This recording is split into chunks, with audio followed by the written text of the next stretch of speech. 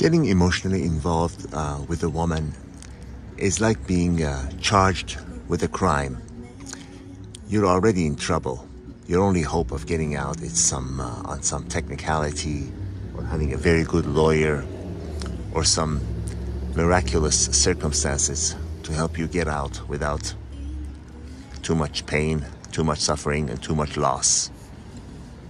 There really is very little to be gained.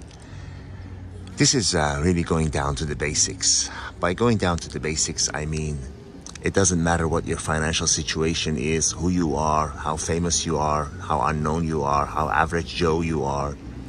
Being emotionally involved with a woman really has a lot of downside with very, very, very little upside.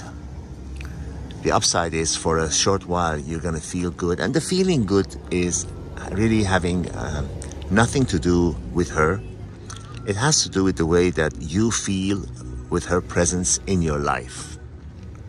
For some reason, this person's presence in your life, maybe because of the way she looks, maybe because of the way she makes you feel, the way she talks about you and everything, her presence in your life makes you feel a certain way, and that's why you like it. Then you attach all kinds of positive goodnesses and everything to her, where in fact has nothing to do with how she is or what she has in mind, out of hopes of getting out of the relationship and everything.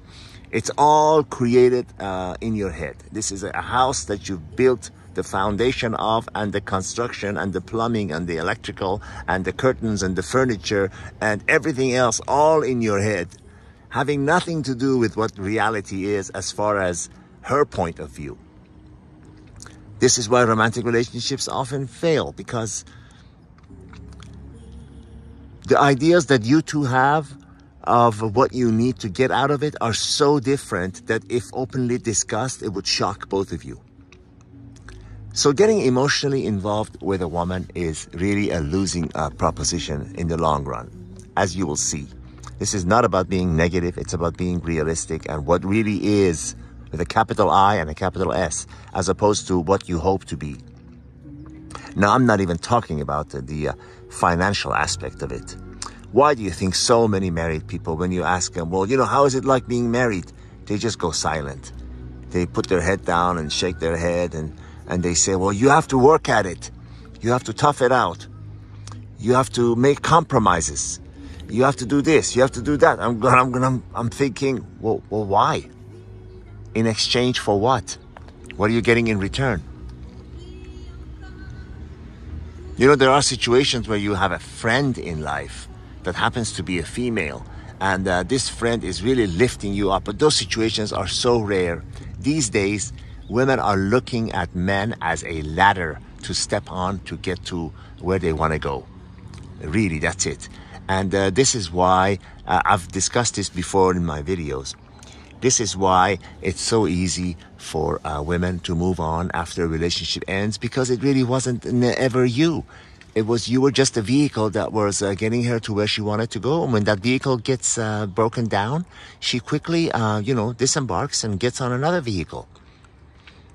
Because it was never about loyalty to one particular man. It was always about loyalty to her own needs and wants.